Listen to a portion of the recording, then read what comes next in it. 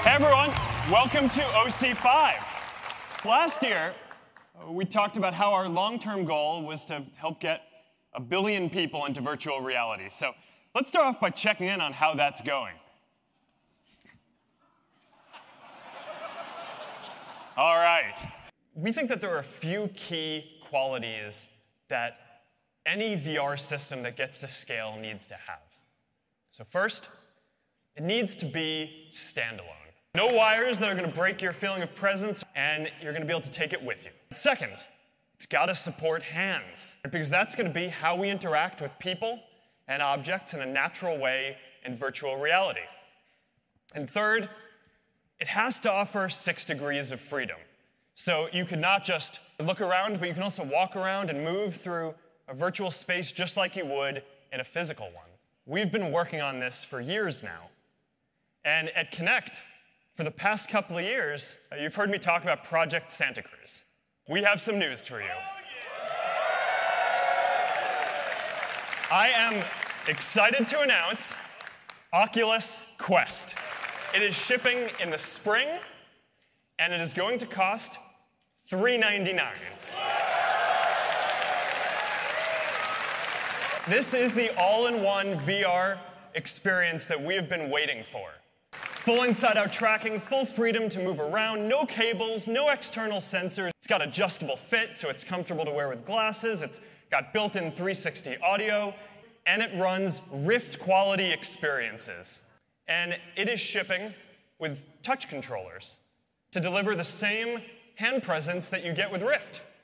We're going to be able to work with all of you to bring a lot of the most successful games from Rift to Oculus Quest, including Robo Recall, The Climb, and Moss, just to name a few. And we're going to have more than 50 titles available at launch.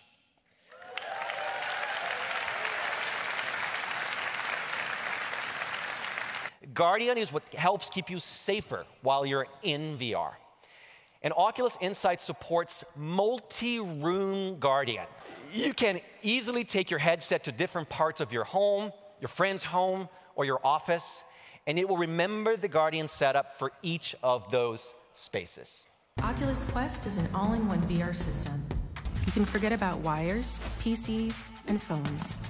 It's just you and your hands, completely free and immersed. Every move you make in the real world translates right into the game you're playing. When you grab, swing, or cast a spell, introducing Oculus Quest. As many of you may know, ILMX Lab is Lucasfilm's immersive entertainment division. At Star Wars Celebration in 2016, we announced that we were working on a virtual reality project about Darth Vader. Today, I'm really excited to announce that Oculus is our premier partner for the series. You'll be able to step inside the world of Star Wars in the comfort of your own living room. Our 3-part series takes place between Revenge of the Sith and A New Hope. In this experience, you'll be able to travel to the fiery planet Mustafar and actually enter Darth Vader's castle. You'll get an up-close look into the mind of one of the world's most infamous villains. You'll actually get to take an active role in this as-yet untold story. We're really excited to share the first glimpse of Episode 1, debuting as a launch title on Oculus Quest. There's something wrong, Captain. I need you in the cockpit now. You may wonder why I have brought you here.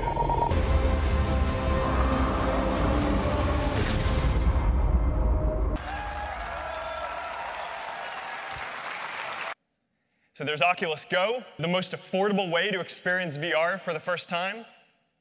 There's Oculus Quest, the all-in-one VR experience that we've been waiting for. And there's Rift, for experiences that need a PC to push the edge of what's possible.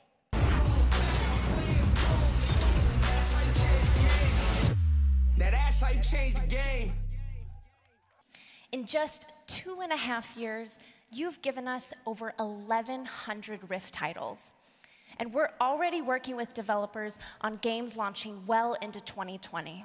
The market is growing. Just look at Orbis VR, one of VR's first and most successful MMOs, where players have spent over 440,000 hours since the game's launch in December. Orbis VR is launching a massive expansion early next year with beautiful new visuals, highly customizable avatars, and much more. Vox Machina. Join up to 16 players as you pilot a giant robot in this super mech simulator and lead your team to victory. The team behind this game received one of the first Oculus grants we ever gave in 2014. And they've come a long way. So we're excited to announce that they are launching today. Even though we're still in the early days of VR, many developers are on their second, third, and even fourth Rift titles. They are building on top of what they've learned, producing bigger and better games like Ubisoft. And later this year, they're launching Space Junkies. Yeah, this is awesome stuff. Space Junkies is a first-person multiplayer space shooter where you gear up with insane weapons and battle your opponents in intense zero-gravity duels.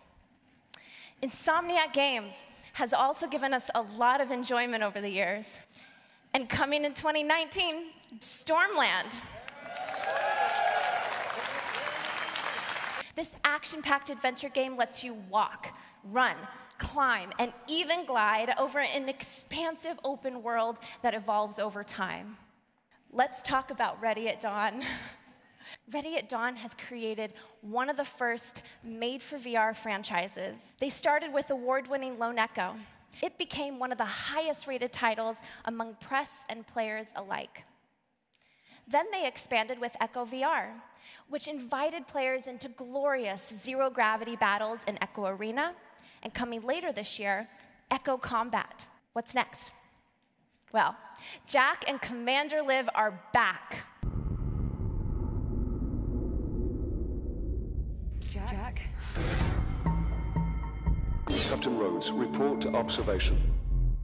Don't say a word. They can't know you're online. I promise. I'll explain everything when I get back. I'm going to need your help.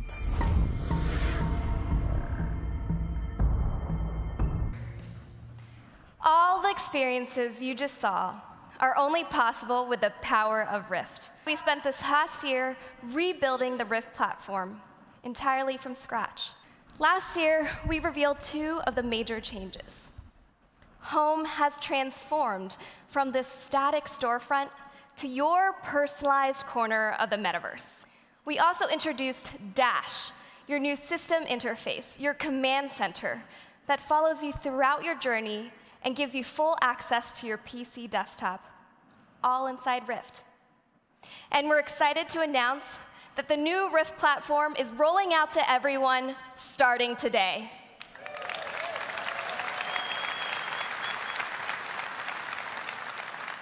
Home is now your space to fully personalize, thanks to hundreds of new items, decor, and environments. You can easily grab objects and place them wherever you want.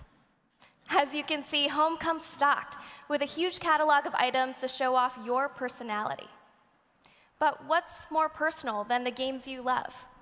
And that's why we're introducing custom developer items. Devs have already created items from your favorite games, like Echo Arena, Superhot, and Moss. And soon you'll be able to earn even more, or even custom clothing for your avatars. But to truly feel at home, you need to be able to share your space with friends. Today, you can invite your friends to come over and even set up a home theater.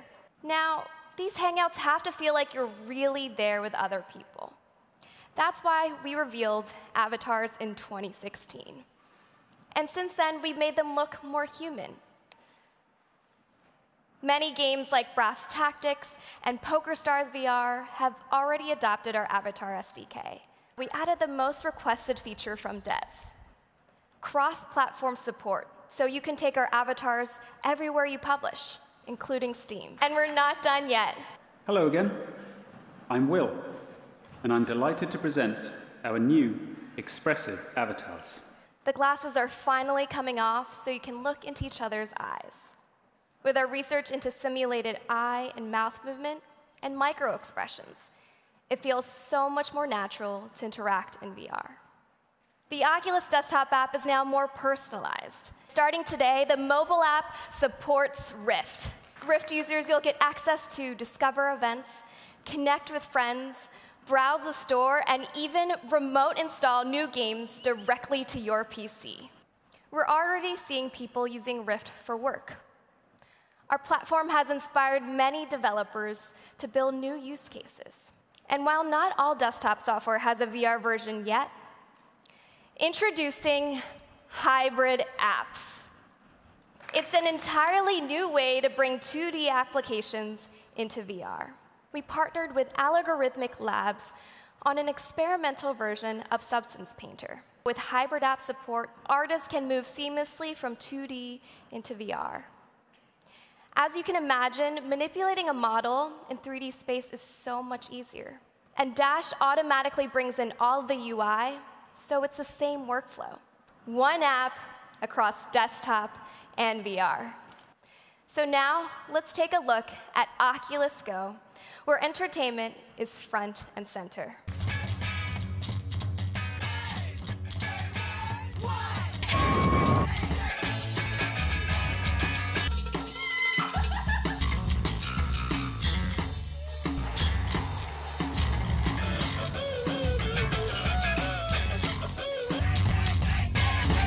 Oculus Go is the easiest way to get into VR. 80% of Oculus Go owners are new to our ecosystem. We've talked before about dynamic clocking, fixed foveated rendering, and 72 Hz support.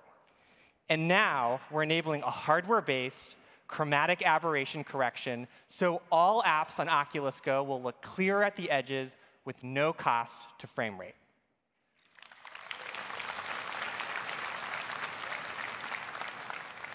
One title I'm super excited to play is Covert. It's a social co-op game where you and a friend pull off epic heists. While one player is in the headset, the other is on their mobile device. And it's a unique game mechanism that's tons of fun. We've heard from people over and over again that they want to experience games with friends. So, coming soon, casting. First, it's coming to mobile, and soon you'll be able to share the fun with multiple friends all at once right on your TV. We also hear from Oculus Go owners that they love using it to watch movies, concerts, and TV shows because Oculus Go feels like a personal theater. And I'm excited to announce that launching on Oculus Go is YouTube VR.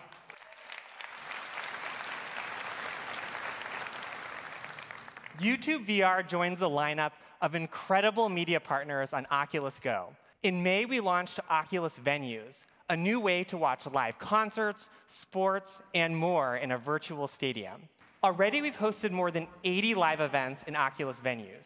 NBA games are coming this fall.